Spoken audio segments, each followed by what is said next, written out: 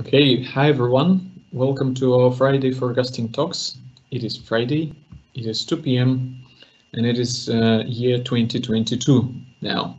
So we start our webinars with a talk on Internet of Things with Kai Hoberg.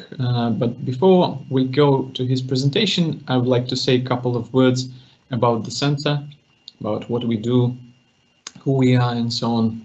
So this slide shows us.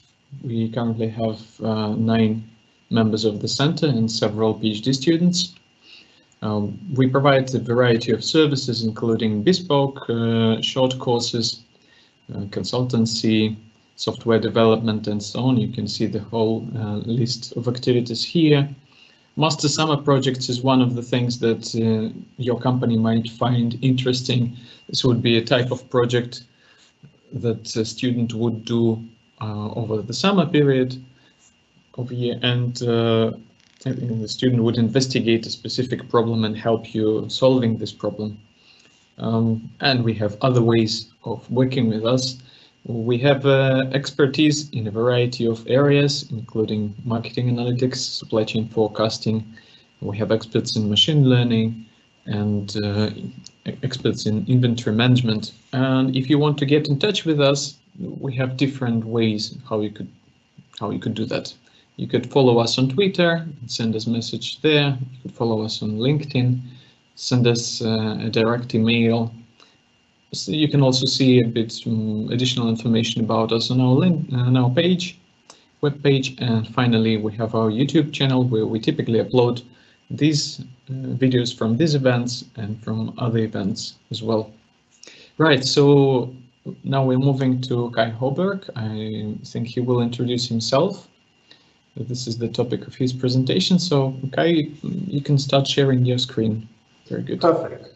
Well, welcome everyone to my talk. It's a pleasure to be here. I'm in Hamburg today.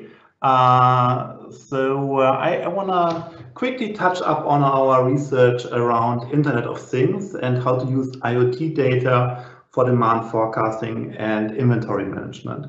So this is really some research we started a long time ago, and it took some time until we actually got usable data on the topic, and now we have the right data, and I think this is really interesting because it might also affect many business models.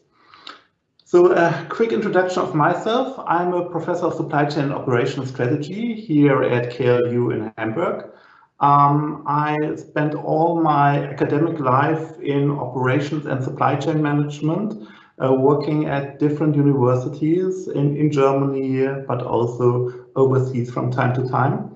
After my PhD, I worked for 4 years for one of the big consultancies, and I still work with many companies from time to time.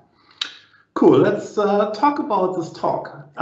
So this is really joint research with my PhD student, Sandria Weisun, and Jel Hira from the Technion. And we really want to understand how IoT devices can be used for smart replenishment. So when we talk about smart replenishment, we essentially mean autonomous replenishment of consumables. And this is an interesting challenge in many areas. And we picked a setting of a professional coffee company that has access to a few thousand IoT connected coffee machines. And over the time, we realized there are a couple of challenges. The first challenge is certainly about the data, and I'm gonna dive a little bit into the complexity of the data afterwards, but you can imagine that getting almost real-time data from thousands of machines could certainly be a challenge. And if you scale up, we are here in a B2B setting, if you move to a consumer setting where you probably have hundreds of thousands of customers, that's certainly a more challenging problem. Then forecasting is certainly important. So we want to understand what will be the demand at the customer to ensure that we can replenish this customer before he runs out of stock. And To do that, we also need some inventory management practices. So we need to come up with the right inventory policies, and we need to deal with inventory inaccuracy, because in our setting we can't observe the inventory level directly, but we need to calculate the inventory level based on replenishments and based on consumption. So let's start with some motivation. And I want to show you a quick video.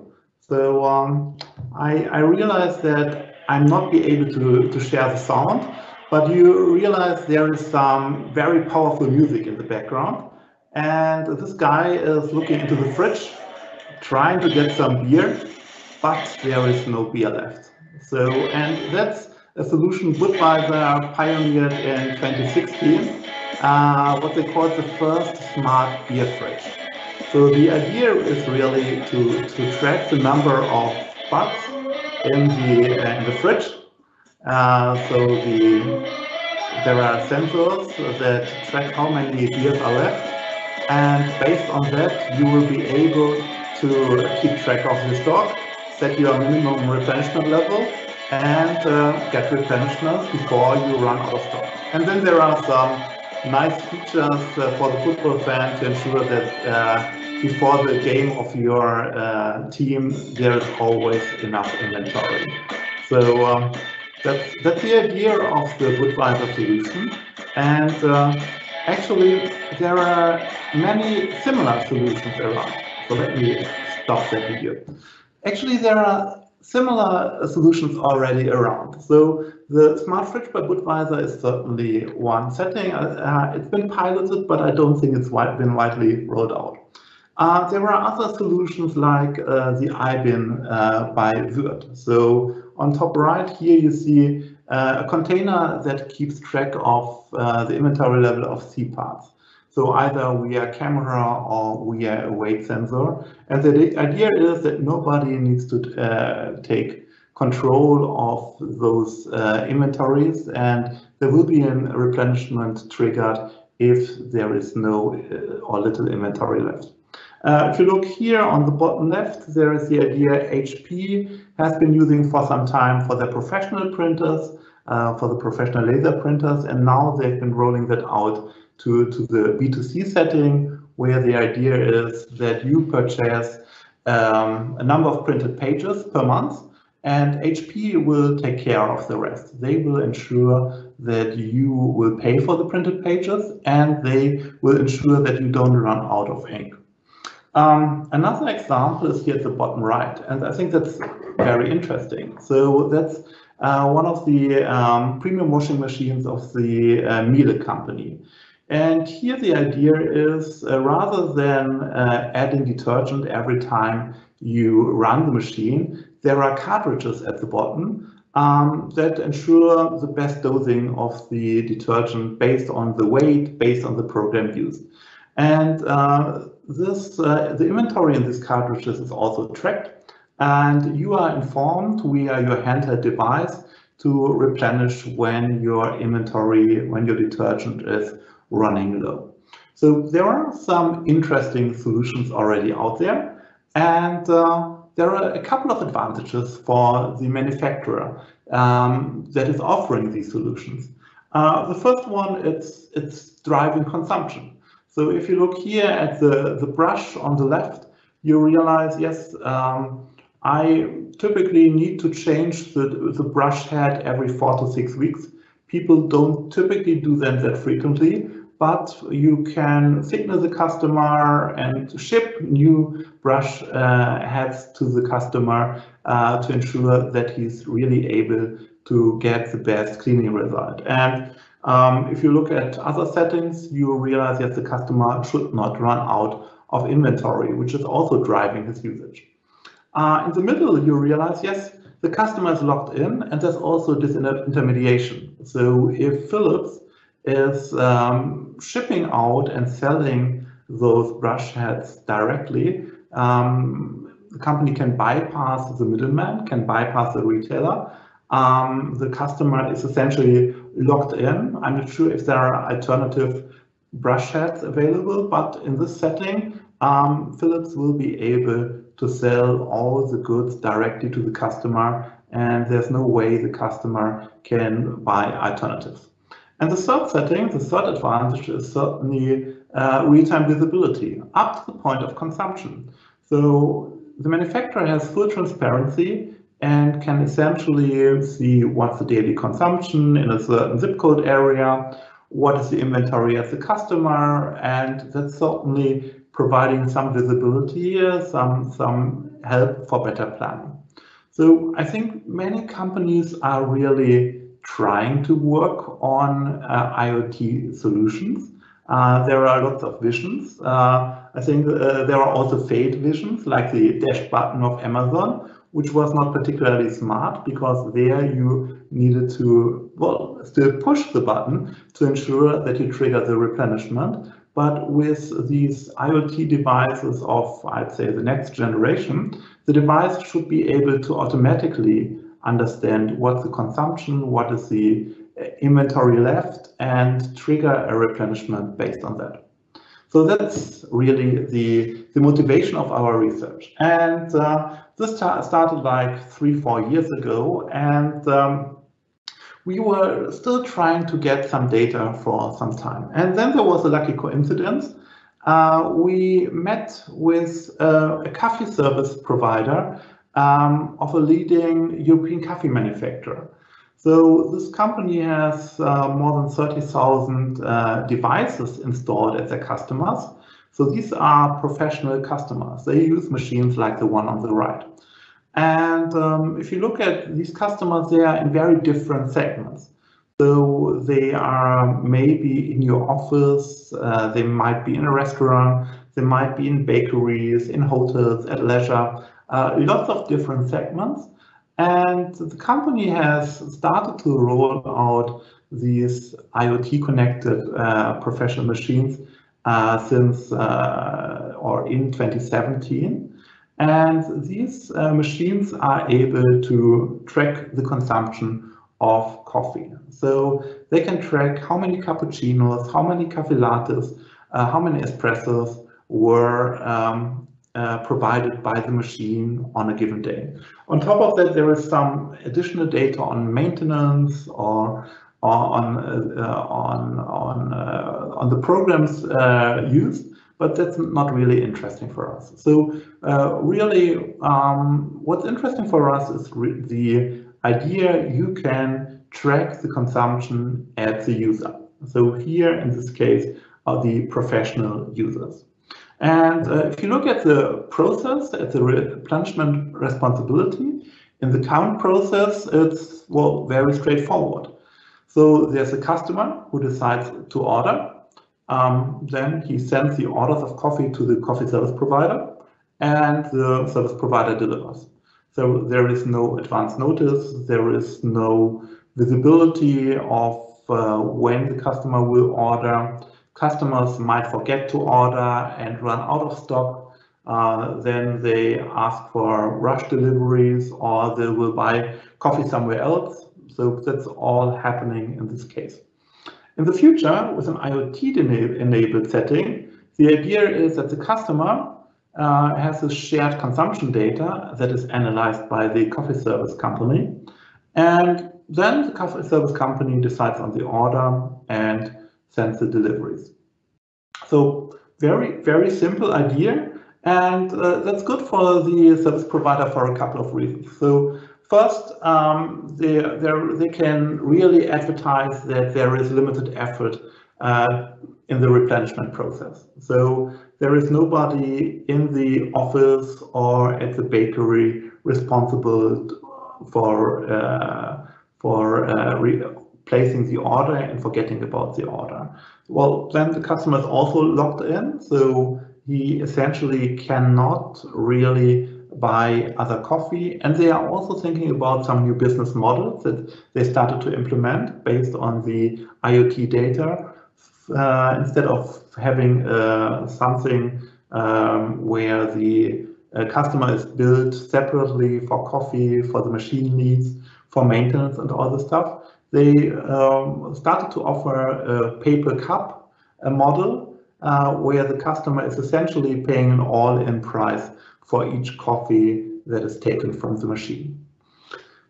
Cool. So what do we need in order to achieve that? Well, as mentioned, there are a couple of challenges. The first one is around demand forecasting, and really how to best forecast the consumption based on the IoT data for many customers. And I should add, in a way that the company still understands how the forecasts are generated. So we also looked into machine learning, but we ultimately decided with the company for another approach. Then certainly the inventory control at the customer. So how to use forecasts to set up an automatic replenishment with high service levels. And high service levels, something 99% plus, is certainly required in this context to ensure that the customer trusts the service provider and there is no stock out too frequently. And finally, yes, the third challenge is around the replenishment under inventory inaccuracy. So we cannot observe the inventory directly, but we need to estimate it based on the shipments and based on the consumption. And certainly there can be a lot of problems. Let's say there could be a lot of problems based on this approach. And the obvious question is how to incorporate this potential inventory inaccuracy if we cannot observe the demand directly. So you realize this is really a holistic problem, and I realize, yes, I'm in the forecasting seminar, but I hope you still also like our ideas around the inventory management. So let's talk about the data. So we got a rich data set from the company. So roughly 120 million drinks provided by 11,000 IoT enabled machines for a period of 2.5 years. So we stopped when COVID started to corrupt our data with the data that we used in our analysis. And you can imagine that the distortions of COVID were pretty severe for certain segments, and we started to prepare a little teaching case around that. So 120 million drinks, and then the customers were at the time placing manual orders. So roughly 200,000 orders placed by 4,000 customers, and you realize that some customers have multiple machines. We also have the machine customer history. We have all the information about the master data of the customer, and then we started cleaning. And since we had so much data, we were rather generous removing data. So we wanted to avoid any overlap and any ambiguity in the master data. We wanted to have machines were coming online every month, essentially every day. But we wanted to have sufficient pre-COVID data to train our models. And based on that, we generated a data set with 11 million drinks for around 1,000 machines from all the different segments. And we had an according data set around orders that were placed by these customers and the master data required. Cool. So that's really the setting and the data. Now let's dive into the analysis. So if you look at the analysis, there are essentially 3 steps. First, the demand forecasting, then the inventory control, and then the replenishment under inaccuracy. So the first step, well, we wanted to get good forecasts. Certainly, we wanted to have very good forecasts, but not necessarily the best forecast possible, because we realized, yes, with machine learning, there could be some, it might be difficult to interpret. So that was at least one requirement by the company. So we started to create ARIMA models, so ARIMA models with exogenous variables, and we considered many different exogenous variables like holidays or public holidays, stuff like that. And based on that, we did an in-sample modeling and an out-of-sample evaluation using some SARI-MAX approach. And I come to the details in a few seconds. For inventory control, we said we're going to apply RQ inventory policies. So here the idea is we set a reorder point, and once the inventory hits the reorder point, then we order a quantity queue. And the order quantity could be packs of 5 or 10 kilograms of coffee or multiples based on the size of the company. So we fixed the minimum order quantity. We started to have daily reviews. So every day we check if the inventory at the customer drops to the reorder points. If it drops to the reorder points, we start a replenishment. If not, then we wait. And that all with a high service level target of at least 99%. And again, in sample optimization and later out of sample evaluation of the performance. That brings us to the third and really challenging step, considering the inaccuracy. So we calculated the recorded inventory trajectory over a year since the machine was installed. So at one point in time, we assume, yes, the machine is installed and we know what's the initial delivery to the customer. And afterwards, well, every inventory level at each point in time should be theoretically be calculated based on the consumption. 1 cappuccino, 9 grams of coffee, 1 cafe latte, 11 grams of coffee, and by the replenishment, 10 kilograms of coffee, for example. And that should really be the case, but we realize there are inventory developments where the inventory increased, the calculated inventory increased or decreased. In the first step, we wanted to understand where is the inventory calculation out of control, and we run OLS logistics regression to understand where, what are drivers of inventory inaccuracy for certain recorded inventory developments. And in the next step, we introduced a customer-specific correction factor.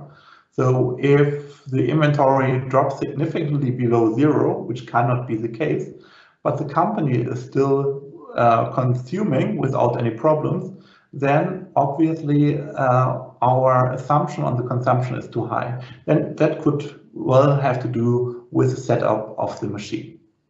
So these are the 3 steps, and now I want to show you some results. So let's start with the forecasting, and let's have a look at the data. And you realize that there are very different patterns based on the different segments.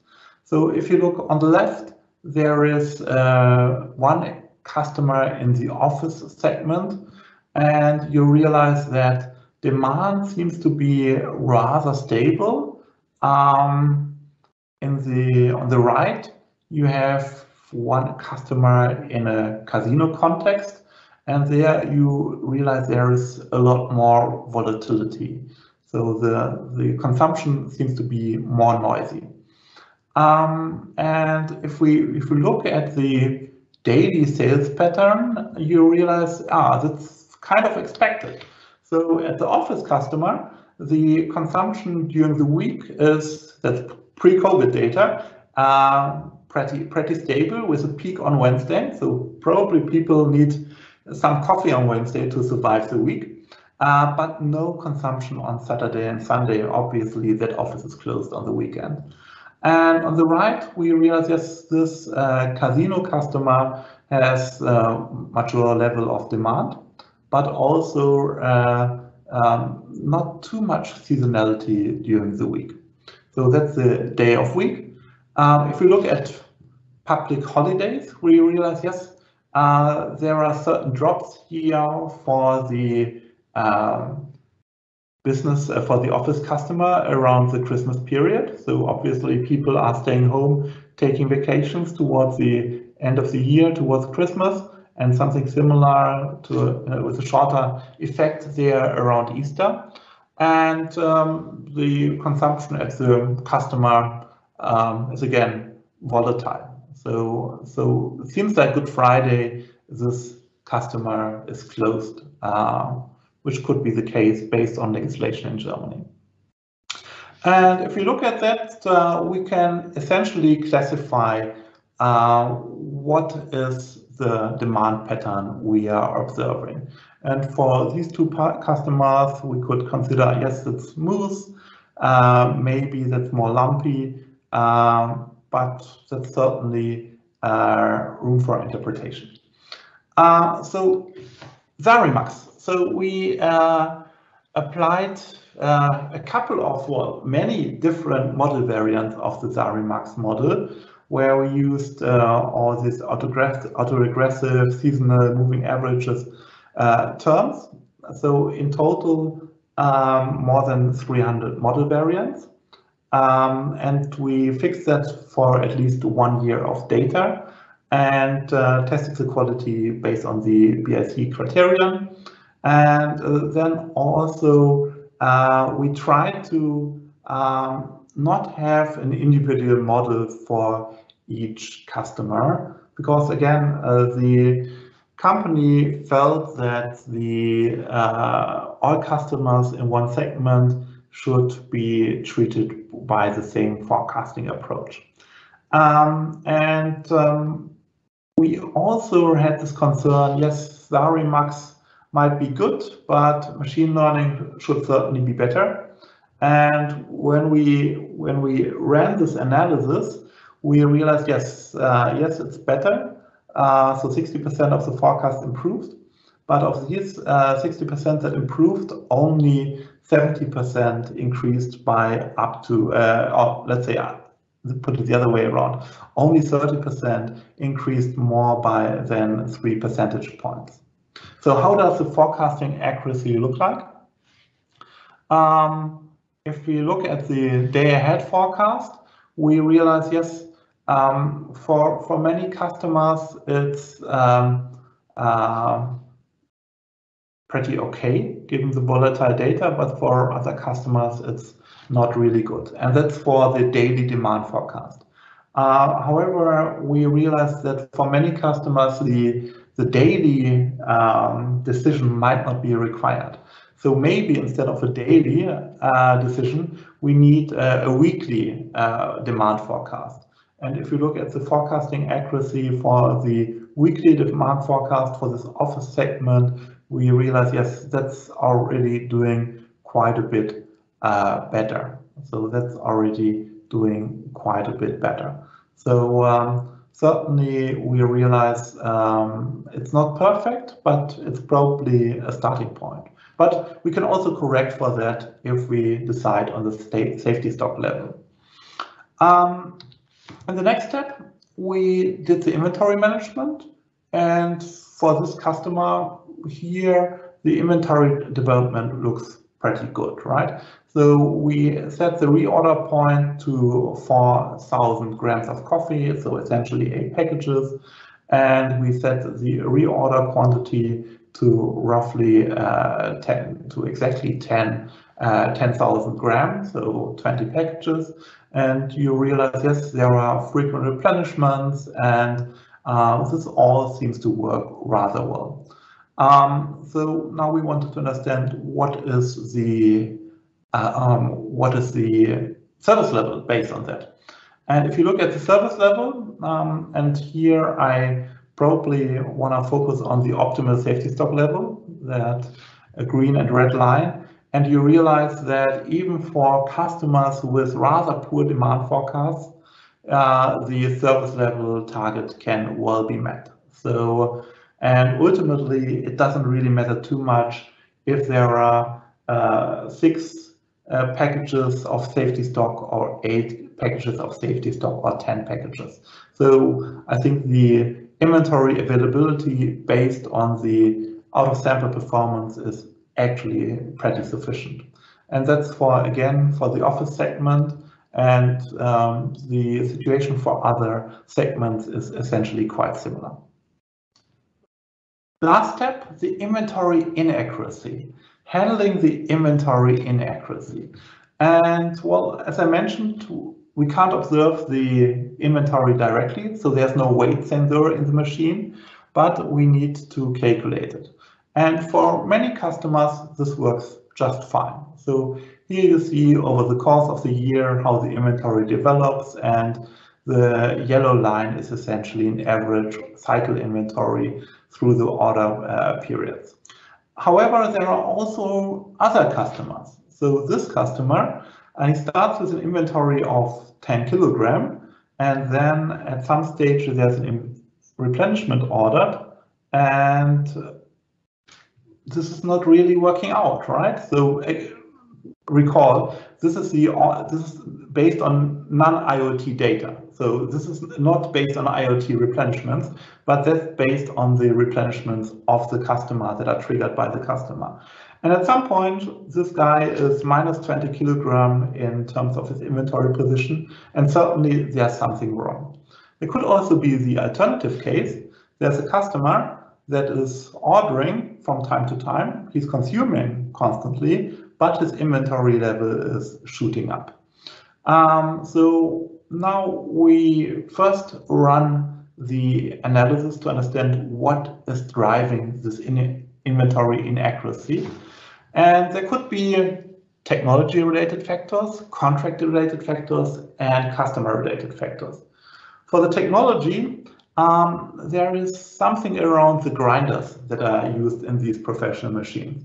So there are different machine types, and not all of them are using the same grinder. So, and if an average cappuccino should get 10.4 gram of coffee, it might be that the grinder will only deliver 10.2 gram or 10.7 gram. And over time, this little error will certainly add up. And there's also different effort in terms of the machine calibration. So ideally, you have the machine perfectly calibrated based on the consumption per dose, but this is not always happening with the best effort. Then there are some contract-related factors. So for the paper cup business model, all the shrinkage, spoilage, spillage, and all the amounts bypassing the machine are affecting the inventory. So I only pay per cup. I pay 42 euro cents per cup of coffee. And I don't care if there is shrinkage, if a customer, an employee needs some coffee for his home and takes a package home. Yes, that's something we can't control for, but that's certainly happening. If there's a rental business model, so the classic model where you pay separately for each consumable and where you also pay the rent of the machine, there is more likely to see decreasing inventory, negative inventories, because there might be external supply sources that are used. So they might see a promotion at a retailer and just buy some coffee because it's cheaper than the one provided by our industry partner. And then there are some other customer-related factors. So we see that bakeries, restaurants, and casinos are more likely to use external supply sources, possibly because they have very high stock-out costs. So if there is no inventory left, well, they just go somewhere, buy some inventory to ensure they can still sell the 3.50 euro cafe latte. So, and there is certainly also individual consumption and order patterns. So, and finally, in our last step, we are now introducing correction factors. So for each customer, there is a correction factor on the dosage that is used for the modeling. So instead of 8.2 gram per coffee, it might be corrected to 8.4 or to 8.0 gram of coffee. And we hope that this will help us to better track the inventory consumption. Cool. So I was asked to talk for 30 minutes and I realized my time is now over. So to quickly summarize, so it was our objective to really design an auto replenishment system, what we call smart replenishment based on IoT data. There is an academic contribution, hopefully. Our reviewers will see that as well, that we are really taking a holistic approach to this topic, to auto replenishment system. And it's really extending the vendor managed inventory concept that has been, well, reasonably popular over time to the point of consumption. But we need to relax this assumption that this technology can provide us with perfect visibility. So there are also some managerial implications. So ultimately, there might be cooperation required by the customer to really make this VMI setting work. So the assumption of the company was we have this technology and based on that, it will solve all our problems. But we are showing that it might still be required to have regular physical audits or customer feedback to ensure that the inventory levels can be maintained and that the inventory is somehow realistic. So, and there are some directions for future research I'm gonna skip for now. So with that, I think I'm out of time and let me end my presentation. Thank you for attending. Thank you, Kai. Now I have asked Anna-Lena to provide some sort of feedback, let's say, so a short discussion on the topic. So Anna-Lena, over to you. Yeah, thank you. Well, thanks, Kai. That was very interesting. And I think there is also a lot of potential for companies to use that technology in the future. I have a couple of questions and probably too many, so I will just start with a couple of them, but I'm happy to continue the discussion afterwards. What I was wondering, whether you have any idea of how large the acceptance from consumers is for such a technology, because so the data that you just presented for coffee machines, that was mainly used in a commercial setting or in an office environment. And I can understand, well, probably I wouldn't mind if Miele knows how much, how often I use my laundry machine, these kind of things. Even though even there could be some data protection issues, and there are certain people who I wouldn't want to have the information on how much I'm washing at the moment. For example, if I'm on holidays and I'm not using my laundry machine at the moment. So do you have any idea of what the consumer acceptance is for such technologies?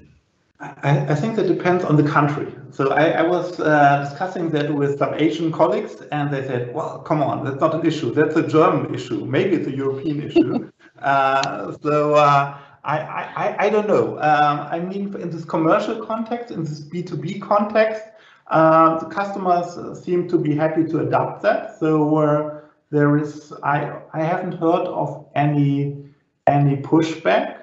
The company has also a business to consumer division, and they have something like an espresso machine, and they have now started to pilot the same approach for business to consumer coffee machines.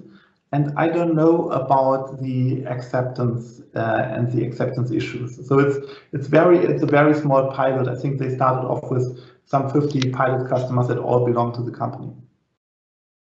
But I certainly agree it could be a touchy problem. Whenever we talk about IoT data, there will be some people getting nervous. I think it could also be related to brand loyalty. So if I'm always buying the same product over and over again, then probably I don't mind that much. Well, if that company sends me the products again, but if I'm a bit more adventurous and want to try out different brands, then probably I wouldn't want to have some automated replenishment. But yeah, just a thought. I mean, a lot of companies are talking about the smart fridge, right?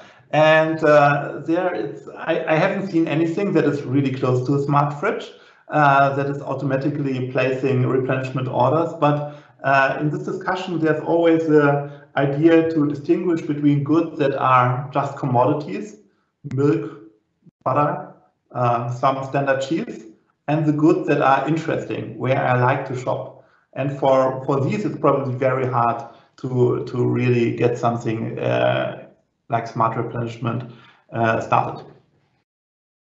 I think there could also be potential for making more sustainable decisions, because if you go to the shop, then all the products need to be in some fancy packaging kind of thing. But if it's just a replenishment, then they could ship bigger quantities, and then I just need to refill at home. So I think that there could be some potential as well for that. But yeah. I was wondering, when you presented your data set on the coffee data, it's huge, right? It's like more than 110 million drinks. But then after you did some data cleaning, it was reduced to like 11 million. But not all of those data points could be duplicates and so on. So I was just wondering, are you losing some information that was in the remaining 90% of the data set because of the data cleaning? Or was a systematic approach how you reduced it? I think we lost quite a few companies because we said initially, let's focus on a consumer that has one machine. So you realize there are many customers who might have multiple machines, and then it's a bit hard to, we still have to do some aggregation, right?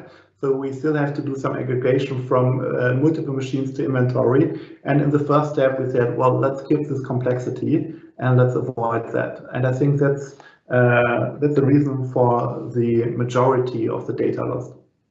Oh, okay, yeah, that makes sense. And since you just mentioned the aggregation, and you mentioned that you were analyzing the data in some segments, how did you define the segments? Was it, I don't know, you presented casino, offices, and so on? Or are there other segments how you aggregated the data? So that's the classification of the customers by the company. So they have a classification for each business of a potential customer, and that could be hotel, care, restaurant, bakery, coffee bar, and so forth. So we essentially adopted their classification. And then you initially analyzed the data on a daily basis, and you came up with forecasts for daily data, but then you realized that weekly might be better. So what kind of seasonality, well, first of all, which one did you use in the end, and what kind of seasonality did you consider within the weekly data then? So in the weekly data, we used a lag of 7. So essentially what you would assume for a week, the seasonal weekly pattern, and for moving to the inventory management, we essentially decided to go to the aggregation level of a week. But ultimately, it doesn't really matter too much, because what it will affect is the safety stock level and the reorder point. And ultimately, it doesn't really make too much of a difference. Okay. And I guess it's important because if you look at the left side of this data accuracy forecasting accuracy chart, you will see, well, there are quite a number of customers with forecasting accuracies of below 50%, which should be worrisome, right? But on the one hand, a replenishment, so these errors should even out over time. And since there are quite a number of periods between two replenishments, it helps to reduce the impact on the forecasting, on the inventory management. Sorry. And when you looked at the inventory record inaccuracies, that data was without IoT.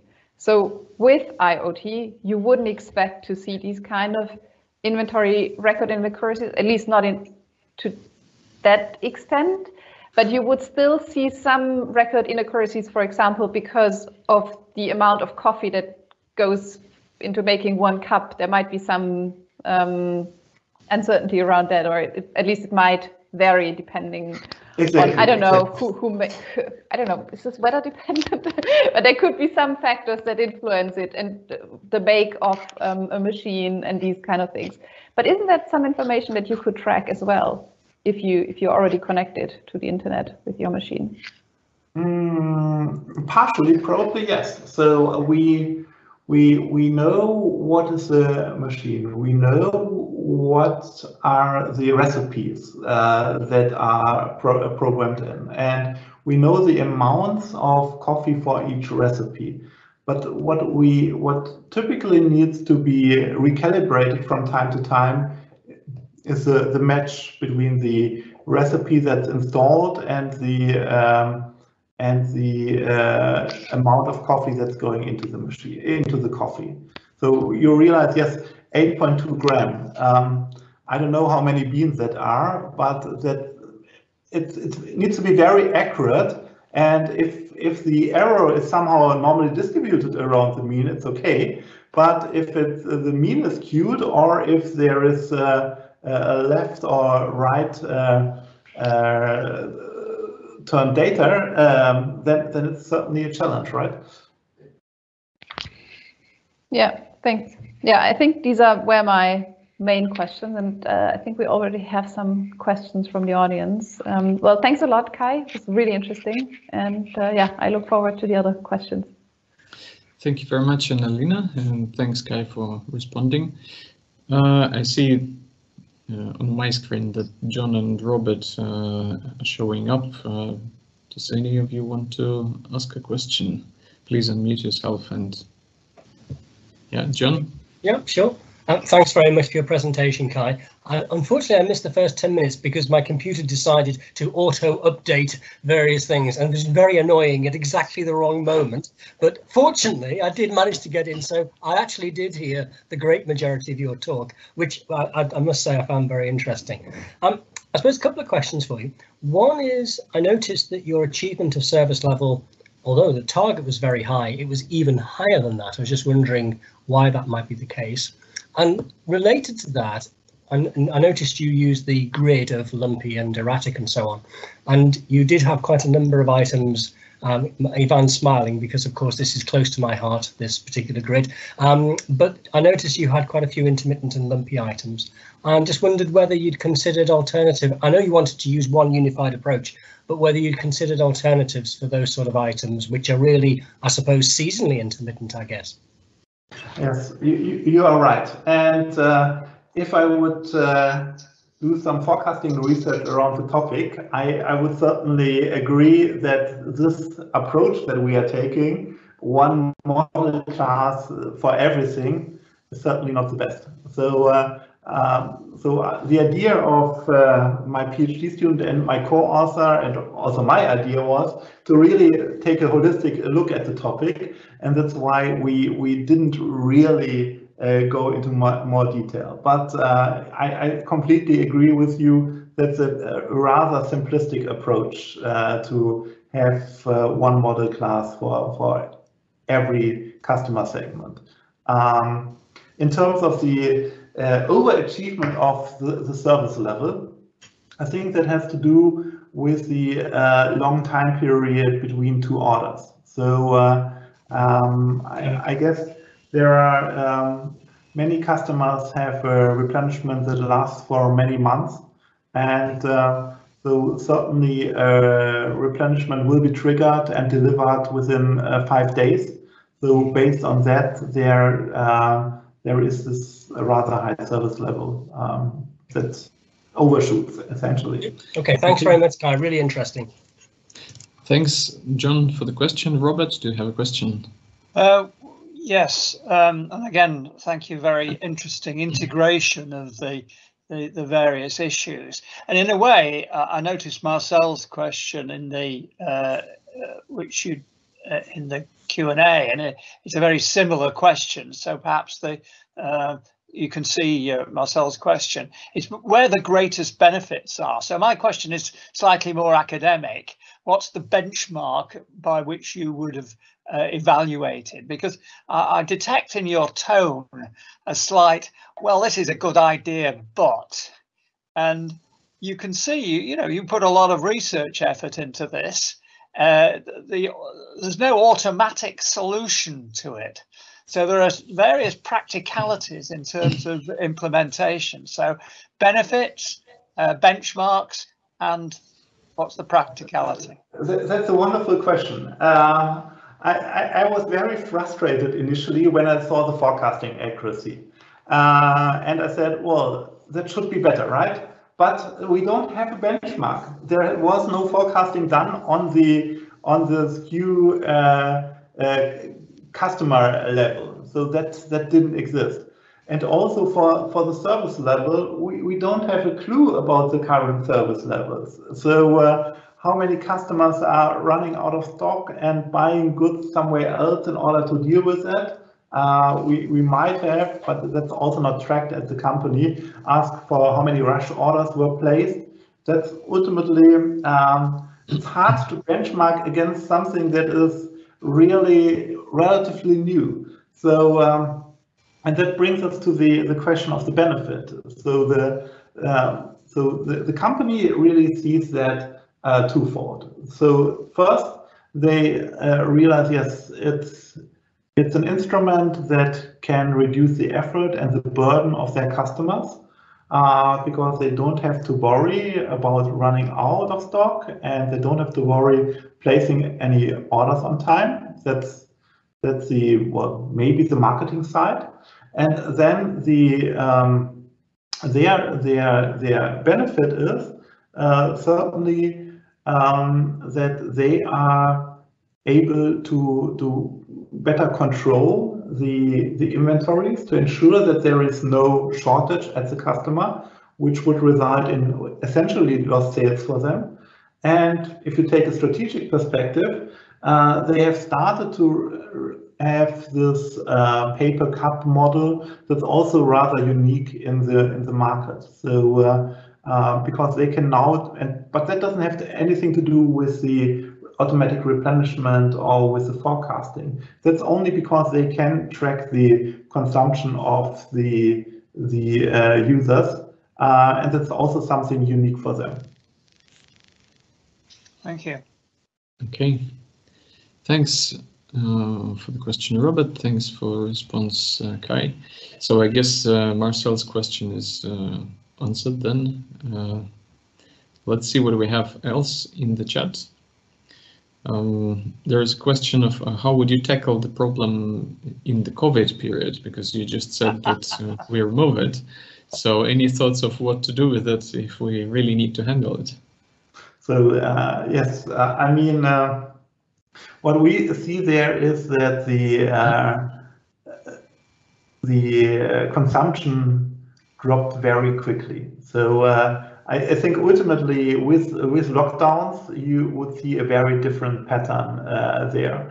So offices are certainly affected heavily. Some bakeries are affected heavily. Other bakeries are affected to a lower degree. But ultimately, I mean, what's nice is now the company can get, well, almost in real time information about what's going on at the consumer, right? So essentially, I was arguing that they might have a better visibility of how certain restrictions are implemented compared to politicians who might not have this visibility, right? So in Germany, we have this rule that you shouldn't go to the office. So, and that comes back to the privacy concerns Anna-Lena had. So we can check if the company is still using a lot of drinks at a day and checking out what's going on there. But if you go back to the technical forecasting, I think with the right models, you can adjust for that rather quickly. Mm-hmm. Okay, thanks. We have a slightly technical question from Aga. You said that machine learning performs well, sort of better than a Remax at some point. Can you explain why it outperforms? And an additional question from me, what do you mean by machine learning in this context? I guess so. We used some packages in Python, essentially support vector machine models, and there we didn't. Well, obviously we spent 90% of the effort on the Max modeling. So potentially there could be still something in for the machine learning approaches. But since we got the indication also from the company that this is not what they were interested in, we didn't go along that path. Okay. So I recall I had a long discussion, well, not long, but we had a call with Robert some time ago, and he immediately said, "Why don't you use machine learning?" So yeah, that's typical Robert, always wanting to do machine learning. I'm just joking. Okay, so we don't have any more questions in the chat. The only final question which I would ask, it's a bit philosophical one. So do you think that this is definitely the future of our world, Internet of Things in every house, in every company? What's your vision? I have mixed feelings, to be honest. So my personal feeling is that there will be many interesting applications that are going to pop up. Is it going to change to the world in the next 5 years? Definitely not. Is it going to have an impact by the end of this decade? I would assume yes. So I would assume there might be ways that companies solve these problems. Also, I mean, the ultimate thing for me is the smart fridge, and I'm wondering there must be an application and a use case for a smart fridge, and once people get used to that, I think they are open to let technology into the home. Okay, thanks. Thank you very much for interesting presentation. Thanks, Anna-Lena, for your questions. Thanks, John, Robert, for your questions. And thanks, everyone, for attending. And see you all very, in 2 weeks. Thank you. Bye-bye. Bye. Thank you. Bye. Thanks for joining us.